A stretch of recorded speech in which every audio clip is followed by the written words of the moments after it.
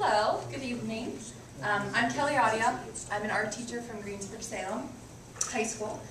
And the project that I became involved in the very beginning when Katie came to us and said, here's this idea. We would like to create, projects that involve technology, involve art. This sparked an idea of creating journals.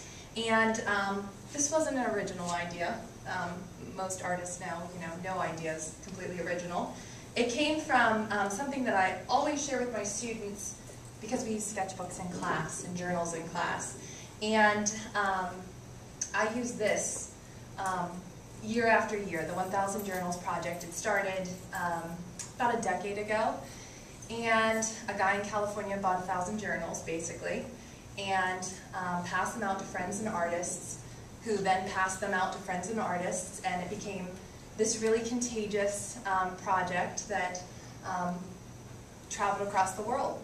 So we had used journals in the classroom before, we had passed around journals in the classroom before, but the idea of being able to pass them directly to the school in Oberhausen, Germany, that had all these similarities to us was just really wonderful. So we started my advanced art class, which at the time I had 13 amazing students, a couple of whom are here tonight. And we started with 13 because that was the number of students we had. They started in Germany with 20. And the idea was that we would be passing these things back and forth.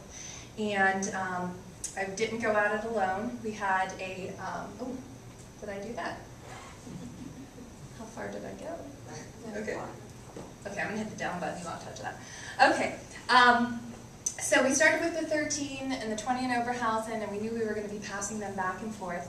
I didn't do it alone. Lisa Bevington, who is one of our language arts teachers, she had a creative writing class at the time, and so I just threw it out there. I thought, why not pair the art, the visual art, which was what my class was involved in, with writing. So she was really excited. She had over 20 students in her class. They worked collaboratively, and on the top left, that's a photograph of us working in Greensburg. Both of the classes combined, and on the bottom right is some photographs of the students in Germany. And it just was a contagious and wonderful thing. Students really expressed themselves. They wrote sort of letters back and forth to each other. Some students got really personal and kind of did almost like diary entries and explained about themselves and their past. This student actually talked about where her mother works, which was a former steel mill. Mr. Beck, who's one of our English teachers, Lisa had a great idea. She said, why keep this to ourselves? Once it started, it was really contagious, and students were coming up to us and asking to get involved. So she said, why don't we throw this out to other teachers? So we did. We sent out an email, and this was an English class, a 9th grade English class. They were studying Shakespeare. So he just took the journals into the classroom and said, interpret visually these lines from these Shakespeare poetry. Mrs. Redinger, who is one of our science teachers, had her biology class do some amazing things. This is one of the entries that was created by one of her students, and this is another. And that's another one from her class. So we got really wonderful things, and it was really good for me too, because it got art into the school in a way that it's a challenge at the high school level. It's an elective. Not every kid has to take art, so it really helped kind of promote our program.